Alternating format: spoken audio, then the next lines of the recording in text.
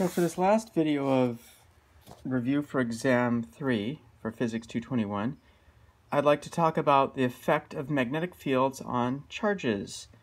So if you have a charge here, positive or negative, stationary, and you have a magnetic field in this direction, and the charge is stationary, it's going to have no effect. Magnetic field is going to have no effect on the charge if charge is stationary.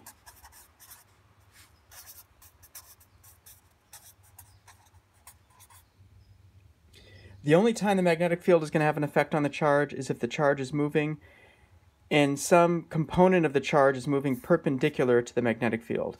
If the charge is moving parallel to the magnetic field, again, the magnetic field is not going to have an effect on the charge. Very interesting observation, very odd perhaps when you look at that, because if you compare it to an electric field in a charge in an electric field will be accelerated. I just want to maybe state this for review too. In an electric field, if you have a charge here, that charge is going to feel a force. The force that charge is going to feel is going to be equal to Q times the size of the electric field. And that force is going to be in the direction of the electric field if it's a positive charge, and opposite that direction if it's a negative charge. So if the charge were positive, it would experience a force that way, and if it were negative, it would experience a force in the opposite direction. Okay? Now that force, which you could again calculate by taking the size of the charge, multiplying it by the strength of the electric field, that would give you a force in newtons. If you take that force and you want to know what it's going to do to the charge, it's going to cause the charge to accelerate. That acceleration is going to be equal to the force that the charge experiences divided by the mass in which the charge is located. This is just Newton's third law, and it applies here just like it did in the first semester class that we talked about in Physics 220. All right, so that's the effect of a charge in an electric field. Now in a magnetic field, it's the equation for the force that the charge experiences is a little bit different. Remember, the velocity is going to affect how big the force is. So the force is Q times V times B, where V and B are perpendicular to one another. So if you have a component of if you have a magnetic field like this, and the charge is moving like that, you would say, well, they're not perpendicular, but there is a perpendicular component to the velocity there.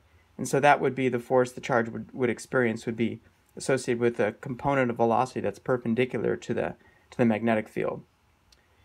But in this class, we're just going to be sticking to where it's perpendicular, just to keep things simple and straightforward. So that is the force there, and that's the size of it. What's the direction of it? What's the direction of the force? And this is where we spent more time. This is where we use the right-hand rule to determine the direction of the force that a charge experiences when it's moving with a component of its velocity perpendicular to the magnetic field. And we use the right-hand rule, and what I said was this. I said, okay, if I had a magnetic field, let's say this way, it's best to do it by example, I think. And if I have a charge moving, positive charge, let's say moving this way,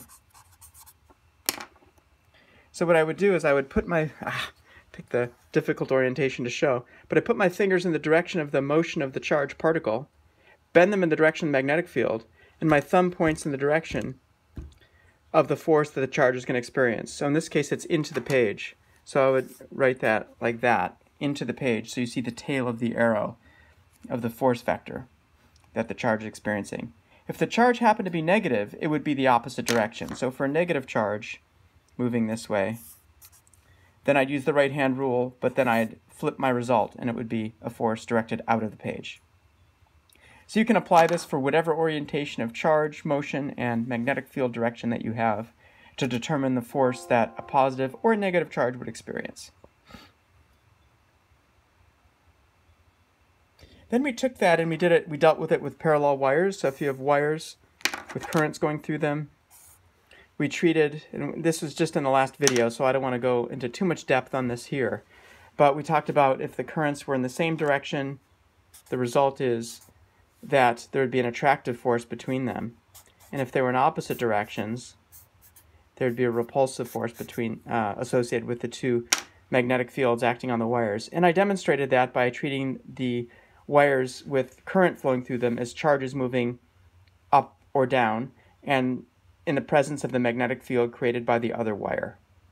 So take a look at that last video, which is just in the same folder here, and you can review that.